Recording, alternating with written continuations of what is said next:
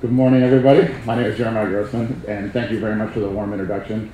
Thank you for being here at not only at the conference itself, but a part of the application security industry. The work we do in this industry is very, very important, and it's also extremely difficult. I'm fond of saying that there are no application security experts in the world, because an expert might mean you know a lot about the space. It seems, I've been doing this for 15 years or so, and I think I only know a slice. I think my experience now has shown me how much I know I don't know, and there's other four-letter words that you can describe that with.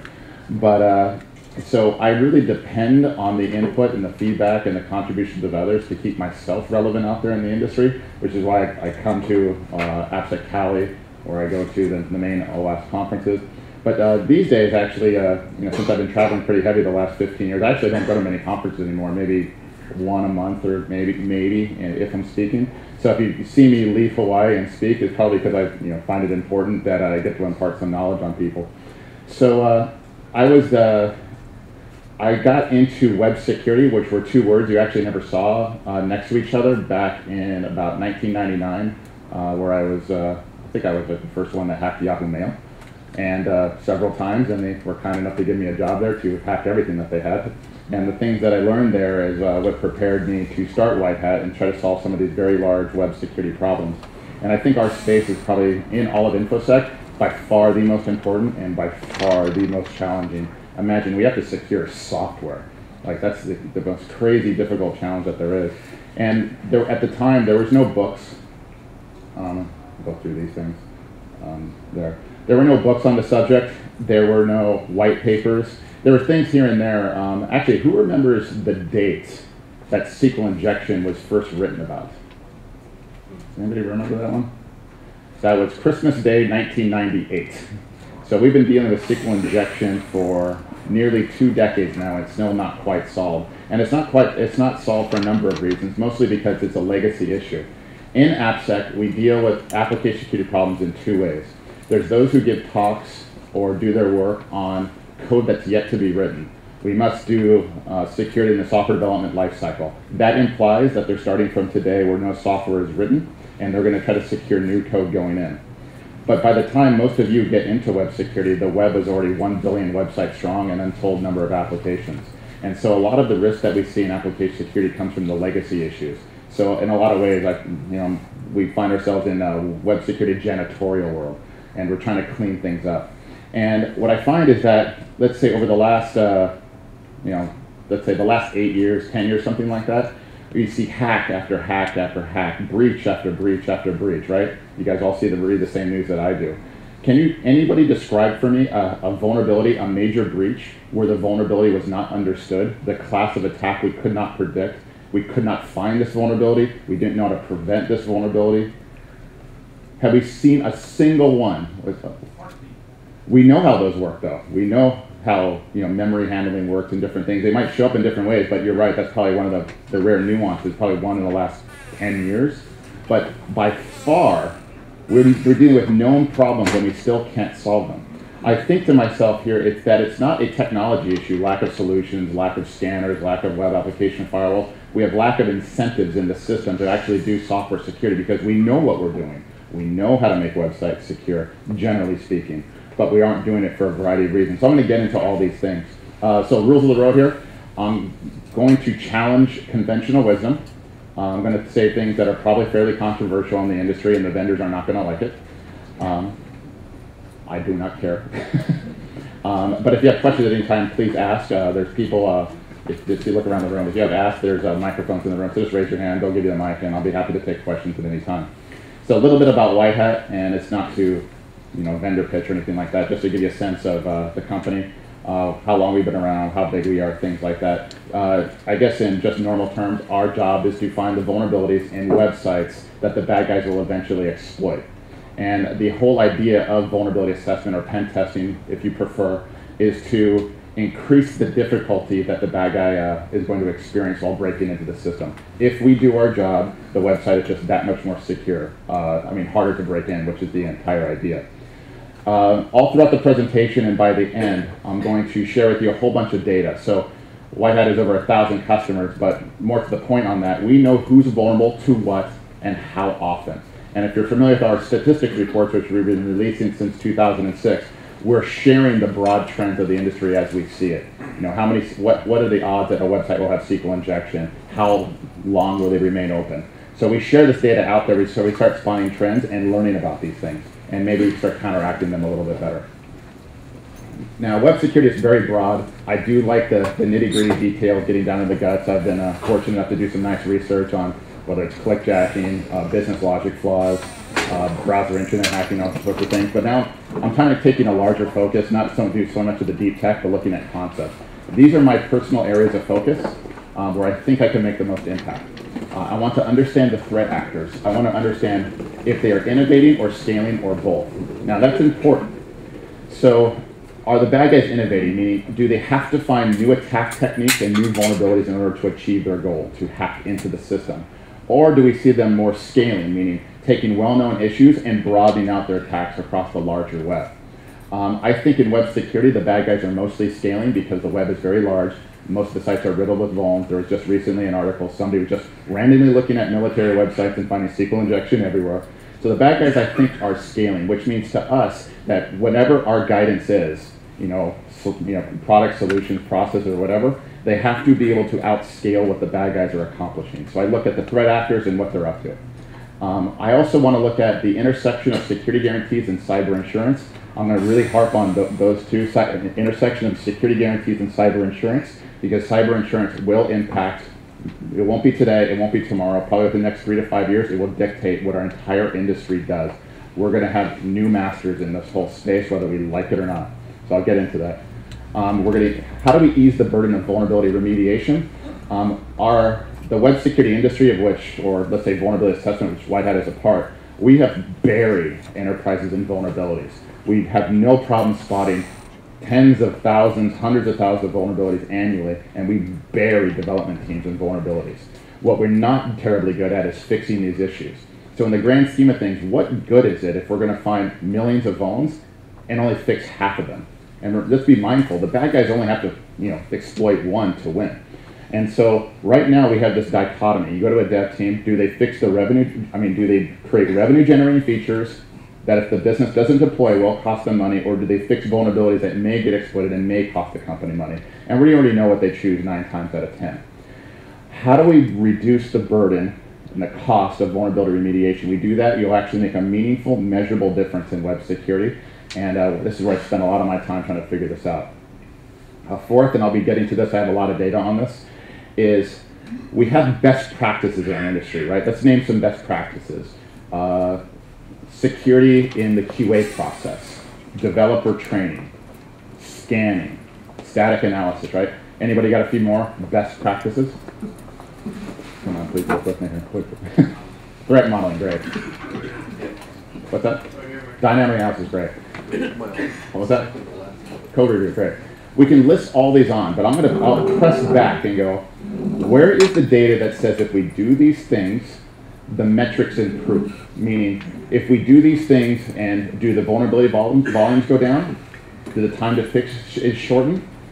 Do we get hacked less when they do any of these things? We intuitively think so, but our industry has zero data to back up this stuff. So when we go to the business, let's just say threat modeling, let's pick on threat modeling. We should do threat modeling and invest in this because it's a best practice, because it sounds like a good idea, and the business goes, okay, how much does this cost? How much time is it going to take me, and what do I get out of it? Show me the data. And we don't have it. You might have seen it work at one company at one time, but we don't really can measure this stuff. So what we did was a while back, and I'll get into a little bit more, is so we know WhiteHat has outcome metrics, vulnerability data, but we didn't know what companies were doing internally, good, bad, or otherwise, to achieve those outcomes. So we surveyed them. So we can regress the controls they put in place and how it impacted the outcome. Once we can describe that if they do this, they get this outcome, I think we're in a much better position to justify their expense on us. And then the last one, the application security shortage. Is there any company here that's not hiring AppSec people? I don't think so, right?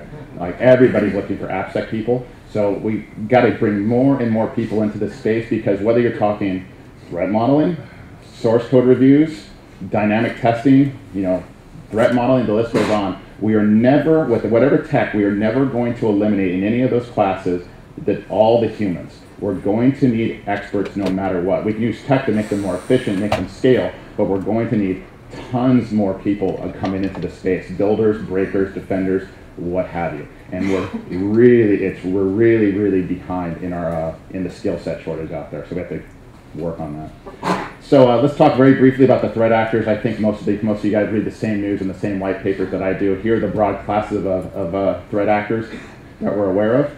We have the hacktivists, lulsec, anonymous, things like that. I classify them as more the canaries in the coal mine. They hack you and they laugh at you. They're in it to get a political message out there. I don't pay too much attention to these guys because they're going to make their presence known. They don't cost us a lot unless you're, let's say Sony or something like that. I concern myself more with the organized crime guys 90% of the time and a little bit of nation state just because of my bias sampling in the customer base. So the organized crime, they're much more sinister. They will hack you and not laugh at you. They're not in it for the fame, they're not in it for the message, they're in it for your money, which means your data. So they'll hack you, they'll siphon the data, they'll steal your money, they won't tell you, and they're going to make a ton of money, and they do that. Billions or so, hundreds of billions or so per year, as we're told. Then you have the nation state guys, and everything. I think every major state these days has an offense capability that's hacking for command and control, surveillance, economic advantage. So that's all over the place. Again, read the news. And we think we might see signs of terrorist activities out there where they're trying to instill fear in a populace using a computer. So that might come. We'll see how sophisticated that they get. But I concern myself with the middle two. Now, I'm going to get into data about what sites are vulnerable to. But first, I find it helpful. I know this is a little small, but I'll describe these a bit. We want to know what areas are most affected by what type of hacking. So this comes from the Verizon Data Breach Investigations report. In my opinion, it is probably the most, it's probably the only required reading in our entire industry. If you haven't read anything, you read the Verizon Data Breach report, and it tells you what's going on out there. So in the right side column, you have the web application layer, and on the vertical, you have all the industries. So the way to read this is that, let's say in the IT industry, this is information, 35% of their breaches had something to do with a web application attack. Financial services is 31%. So in most industries, web security ends up being the #1 or #2 target for the bad guys. It works. So we know websites are vulnerable, we know bad guys use it, and now we can start putting our resources where they're going to make the most impact. Where's the retail in here? Very bottom. Retail, somehow only 5%. I don't know exactly what that means. Maybe because all the bad guys are going after point of sale systems. All right, so now we know broad industry, how the bad guys are breaking into the systems. Let's dive one layer deeper. Again, this comes from the Verizon Data Breach report. The quote says, this year, this is the last year's report, they're working on the latest one right now, helping them out.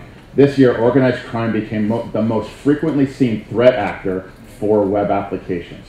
Now, you can start seeing these, like what does use of stolen credit cards or the use of backdoors have anything to do with web applications? I think what goes on here, and I've been talking to the Verizon guys over the years about this, if they want to attack a hard target, they SQL inject some other unrelated system, they download a billion credit card numbers or passwords, and they use those passwords to go after their main target. So because password reuse is a very real thing. So that's why you see SQL injection as #3 there. So what happens? Bad guys will target a secondary or tertiary website.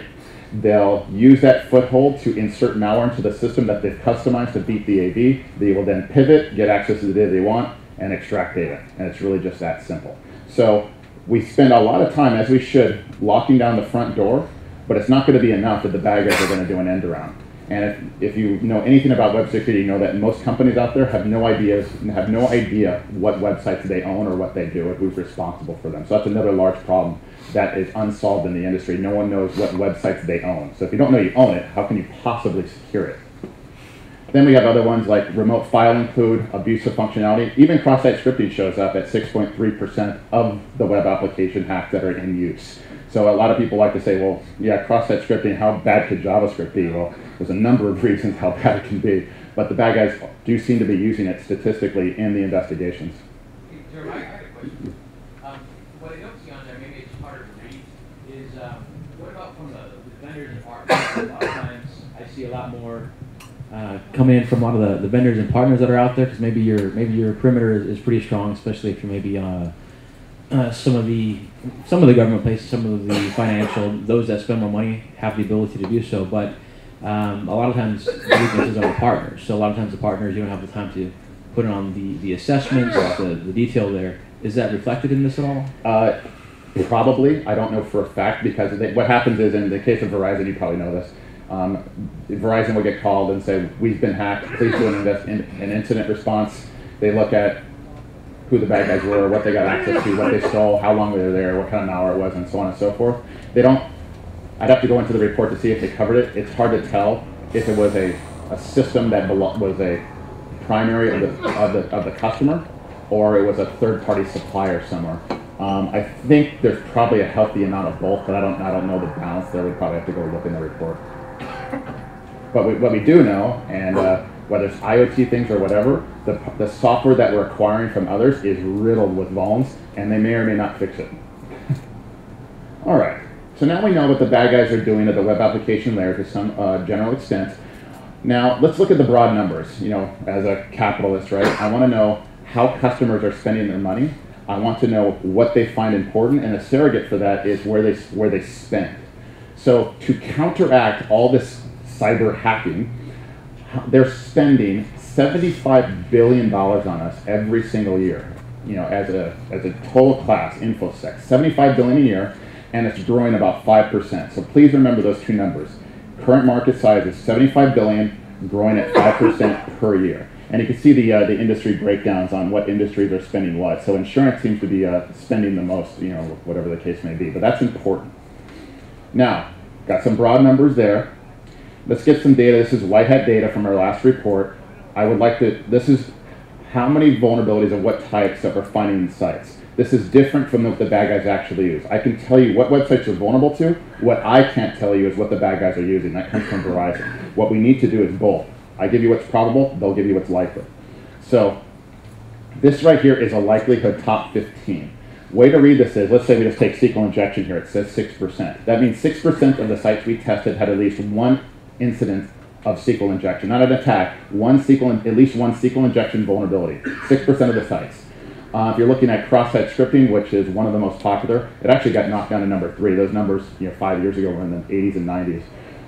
Right now, cross-site scripting in our customer base is about 47% of websites have one or more, likely a lot more, but that's the way the stats break down. I like this chart because it tells us, if you start from the assumption that the bad guy only needs one vulnerability to win, whether it's SQL injection, cross-site scripting, or whatever, what are the odds that a given site has these particular things? So that's our top 15 there, and it subtly changes over time. Now, it's all well and good to find a vulnerability to describe what it is and go, please fix this. It's entirely another thing for those issues to get fixed. We want to start measuring the time to fix because that represents the window of opportunity for the bad guy. So when we find vulnerability in this website, it's this bad, this is how you fix it, your responsibility is to fix it, we'll measure the delta in between. This is the average in days organized by industry. Again, the way to read this is, let's say you take the worst of the worst, the retail industry. When we find a serious vulnerability, something in PCI rating of high, critical, or urgent, the ones you really should fix, average time to fix is 227 days from initial report. Let's just keep that in mind for a moment. All right, what's the best industry right now? For whatever reason, it's transportation, middle of the road. Let's say finance and insurance, 160 days. A bank is on average taking 160 days to fix a vulnerability we tell them about. Consider this for a moment. There's a lot going on in that number. It's imagine 6 months to fix an issue. Why do we concern ourselves with remediation? Because these numbers, while they are improving, they are terrible. We have to do better, and it's those in the room that are going to help with that. Yes, sir. Does this factor in any kind of compensating controls? Like, let's say you find a vulnerability. Sure. I'm sorry, I'll repeat the question. So does this factor in compensating controls? Like, for example, let's take finance and insurance. It takes them 160 days to fix a vulnerability that you found. But is that partially because maybe there's a compensating control that limits what you can do with that vulnerability? Great question. So from our perspective, we're external to the system. They might have a web application firewall. They might have different tripwires or whatever else. For us, we don't know why it's vulnerable or not vulnerable, but it's exposed or it's not exposed. Like it's vulnerable or it's not. Now there are small caveats to that. If we're able to use a vuln and steal money, they might have some back office business control that will prevent the check from going out or something like that. So they might have that control, but I would say generally these are accurate. 99% of the time, you know, hit burp sweep and you will.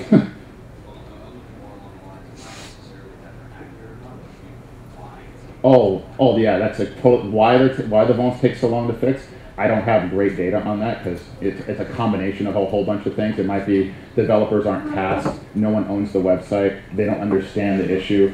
There's a million reasons. I don't have great data on why they don't fix it or why it takes so long.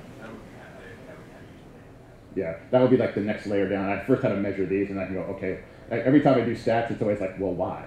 So I keep going down, but it's a great question. I really don't know.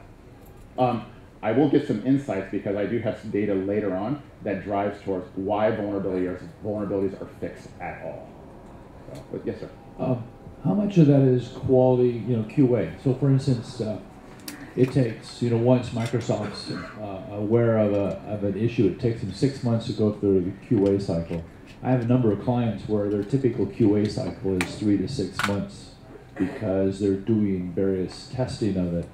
It could be. Would that be so? I an should explanation also for some of this? Yeah, I should also point out these are 99% of them are non-CVE vulnerabilities. These are custom web application flaws, which shouldn't come under the normal ship software, get everybody in the world to patch sort of thing. These are not things in like Outlook and things like that. These are mostly websites. But still, there could be a QA process. Our company pushes 4 times a year, and we only get those windows, and that's that. There is a lot of that same kind of play. It's just they're not CVEs. Yeah. So this is for 2015 data, I I'm assume? sorry, this is 2014 data. 14? I just got access to all the 2015 data, and the numbers are not substantially And different. when did you first, what were the numbers like when you first measured this? How you said they've improved, but has it been a factor? Probably about 20% overall, all except retail and trade. Okay. Retail and trade seems to be getting worse. Worse, even with all the new PCI? PCI doesn't work. Yeah, okay. No, sorry. I mean, it actually makes the problem worse, if anything else, because PCI says go after the top 10. Bad guys don't bad guys don't care about the OWASP top 10. They could care less. They don't care what vulnerability they can exploit. So what happens is when you get compliance, the compliance says focus on these issues and discount the rest, and you're exposed all the time. And let me drive into that one to show you what's going on out there. So the way to read this is window of exposure. Again, if we start from the point, we have to always remember our job is to keep these websites from getting hacked, not necessarily just find and fix vulnerabilities as an academic exercise. We're trying to keep someone, a sentient being, outside the system. And we have to find all vulnerabilities at all times because they only need one to win. We have to find all at all times.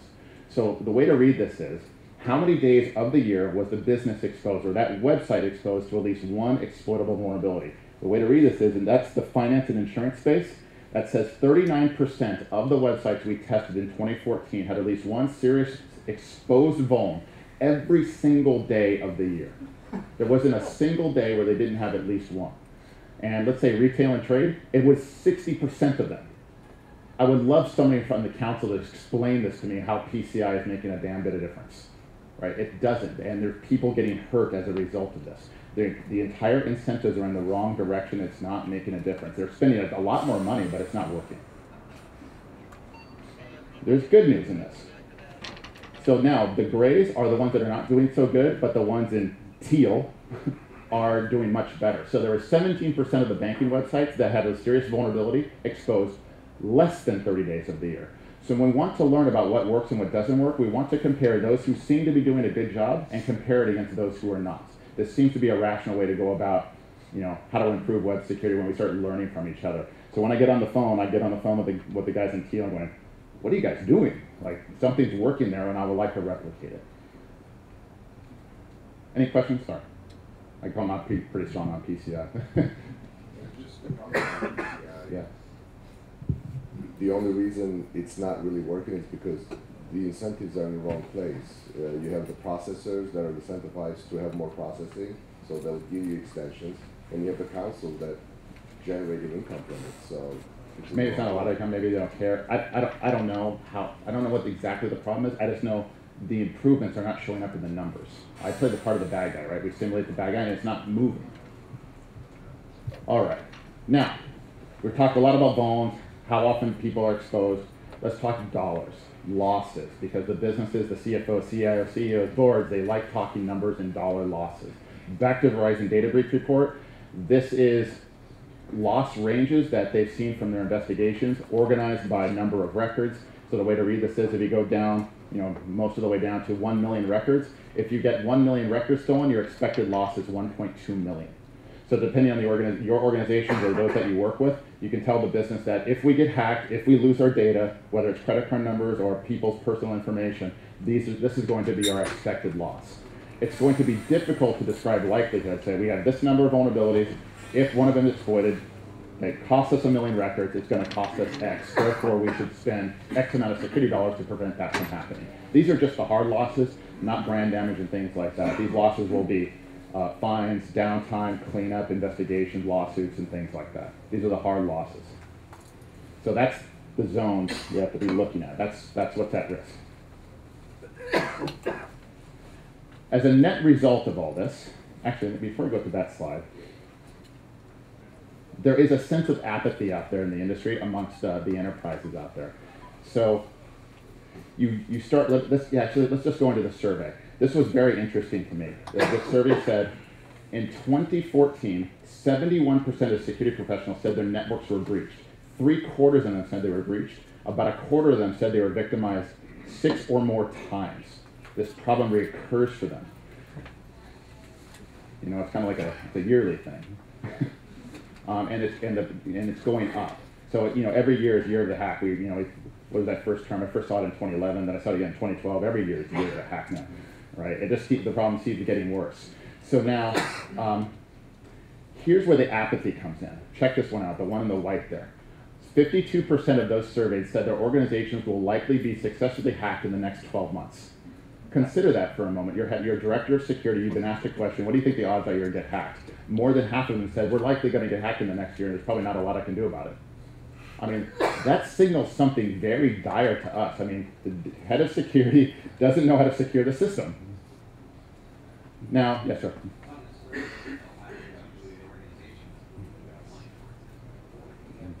Or the motivation, the dollars. I still would count, I don't know how to motivate the business to do it.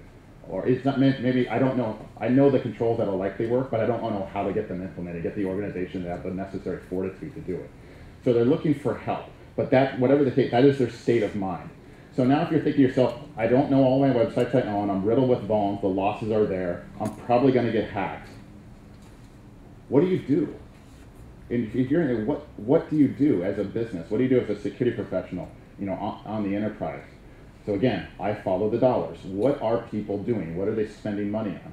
They start spending money on insurance. Imagine this for a moment. Instead of spending dollars on more security controls, more training, or whatever, they spend money on Lloyd's of London. Right? So let's look at these numbers real quick here. The numbers right now, I'll abridge this, for the sake of time. Right now, cyber insurance premiums, the money you pay to insure to get your protection, is $3 billion annually in premiums. For the last 3 years that I've been tracking it, it's been growing somewhere between 60 and 70% annually. Remember for a moment, cybersecurity is at $75 billion, growing at 5%. Cyber insurance is growing at 60%, is already at $3 billion. They're more than the new dollars going into security, cybersecurity, is not going into preventative medicine. It's going into insurance. That signals a very real credibility problem for our entire industry, where they figure downside protection is more viable than buying more AppSec. Yes, there's a question back there. Isn't that what we do at home, though? I mean, don't we spend more on our sort of house insurance than on bars and windows? One more time, please. Sorry? Oh, do you want me to repeat it? Yes, please. Oh, sorry. Isn't that what we do at home, though? Don't we spend more on home insurance than on bars and windows? So next, but if you do that, your insurance premiums go way up. You can have no lock on your door. You're going to pay another 20% in home insurance premiums when they investigate your house. True, but I mean, but a lot. Insurance is too late. The data has already gone. So what I'm suggesting here, you guys are probably all right. What I'm suggesting here, this is not a right or wrong, you should or should not do. I merely point out the fact that this is what the conversation is going to be in the next 3 to 5 years. You're going to need to know these numbers, because guarantee you, as security professionals, you're going to get the questionnaire from your insurer and going, what are all the things that you're doing? And in a very short moment of time, they're going to start telling you what to buy. Yes, sir. Is this happening in the insurance and IT? And in, I guess, business insurance for properties, they'll send inspectors out to the business, inspect the building, tell them you got to fix these things, we will not insure you. Will the insurance company start? They already are. Security? They already are. It's already happening. It's very slight. It's very small. Only 5 minutes. Oh crap. Okay. Well, how much time? Well, just tell me how much time. We'll keep going. Okay. All right. So these are the conversations we're going to be having out there. And so our masters are not going to be PCI counsel and things like that. It's going to be the insurers that are out there and say, you will buy this firewall and you configure it like this because it's statistically shown to work. So let's look at some of the insurance playouts that we see out there in the industry. So this is Target. Everybody knows about the Target breach. Their cost that they said was nearly $250 million. They did have cyber insurance, and it paid out $90 million to them. Home Depot, another hack out there, 43 million in losses. Their insurer covered 15 million of it. So consider this for a moment. So people have cyber insurance. They are making claims. They are making payouts. And if anything, the companies that are buying insurance are not buying enough insurance. Let that sink in for a moment. Now, who's offering this cyber insurance stuff? There's only about 50 suppliers out there. I have a whole archive of questionnaires, because what happens is that the CFO of the company goes, I want cyber insurance. This insurer gives you a large questionnaire detailing your entire IT environment. They pass that questionnaire to the CIO, the CSO. You answer every single question about your IT environment, and then they give you a premium, and this is the result. So this is all the companies, well, just a snapshot that are offering cyber insurance. It's the Wild West out there. There really are no standards. It's really difficult to know how they price this stuff, but here we are. Yes, sir. Where do they get the actuaries? They have no actuarials. Very, very small. I think what's going on, this is just my theory, what's going on is they're pricing the premiums really high, expecting the claims to come in. They have all the control data from the questionnaires, and after they do the investigations, they'll smash it together and correlate.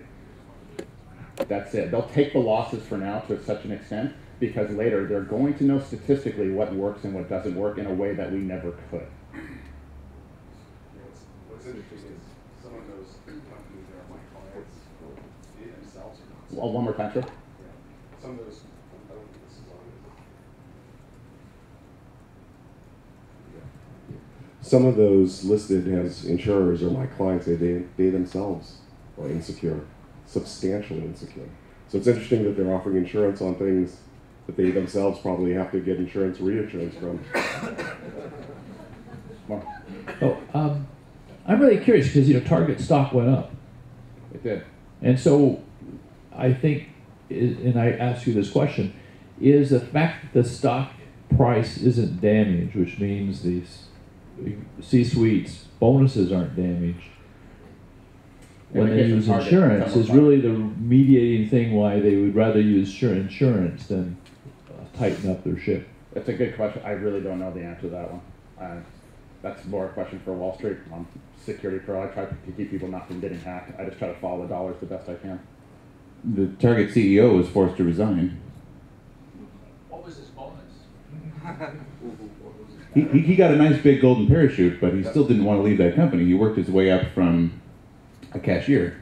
So you're right that over the long term, their stock price didn't, continued to grow, but there was definitely a short-term hit that affected. So for the sake of time, we're gonna have a great hallway track. Believe it. We need one more try just to give you a sense of proportion of what's going on out there. The top one, the application security market, of which we are all a part, is about $1 billion annually. It's growing at about 15% depending on who you ask. Cyber insurance, like I said, as a comparison, is already $3.3 to $3.2 billion in premiums, growing at 60 to 70%. And as compared to all of InfoSec, which is the new spend on InfoSec, is $3.8 billion, growing at 5%. You see where the dollars are lining up now. So what I talk up to a lot of my peers about in the industry is, to solve application security, we have all the answers, but no one's investing in it for whatever the reason. We have to grow the industry somehow, some way, because we have the answer. We know how to make breaches less, because all the risk is in apps. But for some reason, our message on the value that we're providing hasn't been carried forward. But it signals to me that the entire InfoSec is a large credibility issue. So how do we get it back? Now, the last thing I'll harp on is that as RSA comes up, right, and you're going to have 700 pre-IPO vendors all vying for your attention, have you ever noticed that everything sold in all of InfoSec has no guarantees, no warranties, and no insurance policies? We don't buy cars that way. We don't buy houses that way. We don't buy watches that way. We don't buy Barbie dolls that way, right? Nothing. But a $75 billion industry, ours, operates like a gigantic garage sale where all sales are final. This is horrible. And we can do better. There are ways. Yes, sir. All software and security. Exactly right. And I don't think there's any good reason for that. So I missed my slide because I was kind of caught in a moment. Now, if you type in security guarantee into your favorite search engine, you're going to get these results that come up. When these banks are trying to attract new clients, they'll say, well, customers are concerned about losing their money if they bank on them. If the customer's account is taken over, they lose money, these businesses will refund your money. Somehow, some way, these companies are using products with no guarantees to guarantee the security of their customers. They're able to do it. Why can't we? Right? And so I'll go into this. I'll share with you a little bit about what WhiteHat does, but I want to be very respectful of the podium here. But this is Dan Gear. If you haven't read Dan Gear, he's great stuff. The only two products not covered by product liability are religion and software should not escape much longer. So, as not to be hypocritical in this whole thing, so WhiteHat, our mission in life is to find vulnerabilities that the bad guys will eventually exploit. If the customers will fix the vulnerabilities we say, they should not get hacked. That's the claim. It's the whole idea of everybody's vulnerability assessment program. We just decided to guarantee it. So we know what we're able to find, we know what we're able to miss, and we know how often that occurs. So we said, if we screw up, we'll give you your money back and we'll cover the first $500,000 of your breach costs. That's what we did. We know our metrics. And I encourage, and I'm happy to teach any other vendor that would like to know how we did it and how they go about the process to guarantee the claims that they make in their marketing. They can do that. We did it. You can too. You can too. And the second thing, I really want the enterprises out there, the customers of everything us vendors to do, is to start asking your vendors to guarantee their outlandish marketing claims. When they say no false positives, all viruses, right? Make them guarantee it. Just ask the question. They can if you force them to. You have all the power. We have none. Your dollars matter. Please ask them. All right. One more set of slides here. I mentioned earlier that I started comparing, because when we do all this stuff, because I want to know statistically if what we're recommending works. So what we did was we surveyed all of our customers, asked them 16 questions on all the controls in their software security program. And we regressed them against all the 2014 vulnerability data we had on them. So for instance, we asked them what were their, in the event of breach, what part of the organization will be held to account? 9% said board of directors, 29% said executive management, so on and so forth. So if you're in the security department and your company gets breached, 1 in 3 chance that you're going to get blamed. Now, when it comes to, if you correlate that to vulnerability data, how does it work? So again, let's say, now here's where it gets interesting, and it'll add a whole lot to the discussion. When the board of directors, when the customer said board of directors is held to account in the event of breach, they had an average of 10 vulnerabilities. When the security department was said to be accountable in the event of breach, they found 25. There's 2 ways to look at this. One, you could say, well, when the board of directors, top to top, is accountable, the site is more secure versus when the security team is responsible for it. There's another way to look at it. When the security team is responsible, they do a much better job at all the testing, right? There's 2 ways to look at this. So it's hard to read into it a bit. But the average time to fix, same kind of thing. When the board of directors was held accountable, 129 days to fix. Security department, 114 days, but it didn't seem to affect the remediation rate. This one strikes to the gentleman's earlier question here. What are the drivers for resolving website vulnerabilities at all? In prior years, 2013 and back, one of the main drivers was compliance. The number one driver in compliance was, the number one driver to fix vulnerabilities was compliance. Now it's risk reduction at 35%. So 1 in 3 companies that we work with, they say the number one issue is to reduce risk. Great. Let's correlate that. When the main driver is risk reduction, you find the largest number of vulnerabilities. It's kind of weird, huh? They're probably really going after it. Versus, let's say, compliance, half that. Compliance is only going to ask you to find what's on their list and no more. And then you also see it impacts remediation rates and time to fixes. So these policies will matter. Now I'm going to give you one more slide here and say, when you start lining these up, I'm going to describe 3 metrics here: number of vulns, time to fix, and remediation rates. And we start lining up these controls. For instance, if you want your number of open vulnerabilities to improve, it seems in the data, static analysis drops the average number of vulnerabilities. But it does not seem to improve remediation rates. Similar can be said of, let's say, QA, adversarial testing in the QA environment. It helps number of vulns, it helps remediation rate, but not time to fix. So here's the lesson that we've been learning in this. There are no best practices. Let's hit that slide there. There are no best practices. When you understand your metrics and which one you want to improve, number of vulns, time to fix, remediation rates, you should enact the control most likely to affect that outcome. I've not found a security control yet where it measurably improves all statistics at all times. You might have a training problem, you might not. You might have a QA problem, you might not. I'll give you one contrived example of this. Let's say we take site A and it has 100 vulnerabilities. When they're found, they're fixed fast and they're fixed often, right? Very fast, they're fixed within a day, and all of them are fixed. You take site B has 10 times fewer vulnerabilities, let's say 10, but they're always exposed, they're slow to fix, things like that. So what's going on here? In the site A that has a ton of vulns, they're fixing them fast and often. That means prioritization is in the right place and they know how to fix them. Why do they have so many vulnerabilities? Maybe it's a QA issue, framework issue, they turned off the .NET request validators or something like that. That might be one of the issues. In the case where it's 10 times less vulnerabilities, you say 10 times less secure, that's not what the bad guy thinks, because he just needs one on any given day. That might be a training issue, because when a vuln's exposed, they might not know how to fix it. It might be a business priority issue, where they say developers work on features and not vulnerabilities. So there's a lot more going on in application security than just saying best practices. So the first step in all this is understand your metrics, and then pick the control most likely to affect the outcomes. And the last thing I'll say on this is the reason I've been doing this over 15 years is that I've said it many times. The web, of which we're all a part, every one of us will be on it today. Probably everyone we know will be on it today.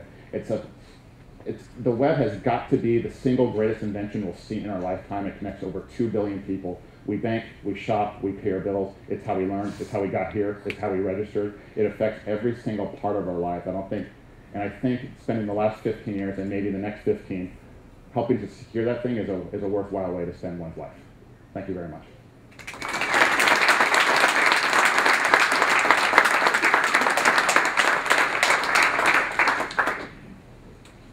I don't know if Tom, you want to take any more questions? 4 minutes? Yeah, questions? Yes, sir.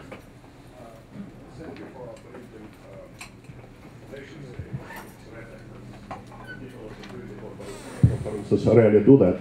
I have a question. Don't you think that our weaponry is not good enough to protect against those threats? Right? Apparently, like, you cannot do security assessment and find cryptographic backdoor or something like that. It's got to be like the question is, what can we do?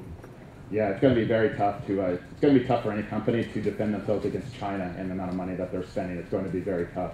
In those particular occasions, if you're the way I like to present it is there's 2 types of victims or targets: target of opportunity, target of choice. If you're a target of opportunity, then you should get your security posture just above average, and then the bad guy will shift their attacks to go hit your next door neighbor or something like that, right?